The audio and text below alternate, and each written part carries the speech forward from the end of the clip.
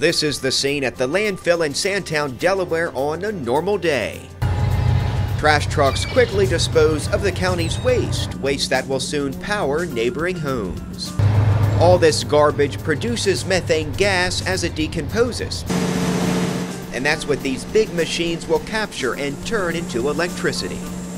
The landfill gas deal is going to be great for the members of Delaware Electric Cooperative. It's going to provide us local renewable energy that's good for the environment and also at a very competitive cost. From a distance, the gas-to-energy facility at the landfill looks simple, but if you get closer, you'll discover a complicated maze of pipes and machinery, funneling the methane to these huge green engines.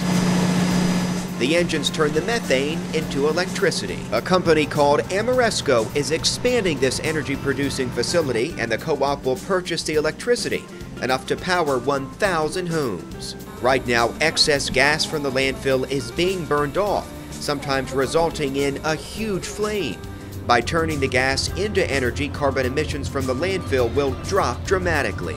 And combined with the co-op's new solar energy farm in Sussex County, the power being delivered to co-op members will soon be a lot greener.